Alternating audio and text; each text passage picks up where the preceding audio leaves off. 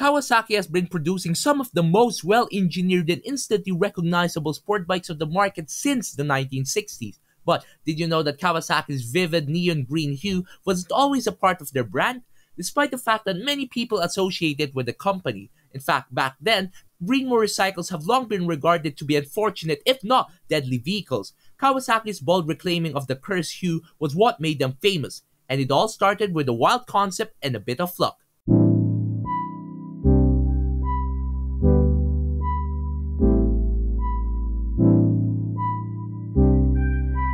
In 1968, Kawasaki had been creating motorcycles for over 5 years, but they were having a difficult time establishing their image. A1 Samurai has just been released, and Kawasaki understood that they had a real chance at capturing the market with their bikes. But the problem is that their aesthetic tended to blend in with the drab traditional colors of their competitors. Back then, if you're going to see a red Kawasaki fly by you, you're either going to think, oh, it's a Honda.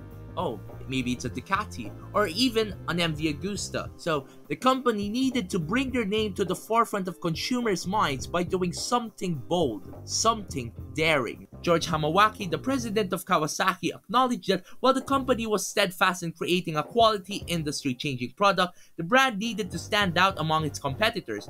This is why it tasked Kawasaki's national sales manager Don Graves with the mission of altering Kawasaki's image into a recognizable masterpiece. At his direction, and national marketing manager Paul Collins, Akashi designer Chris Kurishima, and the Los Angeles area custom painter Roland Sanders, better known as Paint by Molly, developed multiple options including the now famous wild green and white combination. Originally, no one was on board, including Hamawaki. Back then, green motorcycles had a stigma. They were deadly, and considering that racers are some of the most superstitious of folks, the presence of a green Kawasaki motorcycle on the track would lead to an uproar. But without great risk, you can't expect a reward. Kawasaki wanted to stand out against the rest and create an image that was as revolutionary as their technology. After much discussion by Kawasaki Motorcycle Management, the color was approved and supported by part of Kawasaki Motorcycle's annual promotional budget. At Daytona in 1969, Kawasaki Motorcycle's first lime green team drew a huge amount of attention and signaled the arrival of Kawasaki factory racing in an emphatic way. Soon afterwards, the first production Kawasaki motorcycle to wear lime green, or Kawasaki Racing Green as it was officially known, was the 1969 F21M called as Green Street, a 238cc scrambler. As Kawasaki would say, they are a brand built on overcoming challenges. They strive for what was considered impossible and they wouldn't accept no as an answer. And because Kawasaki isn't afraid of a challenge, they continue to be one of the top performing and audacious motorcycle brands in the entire world.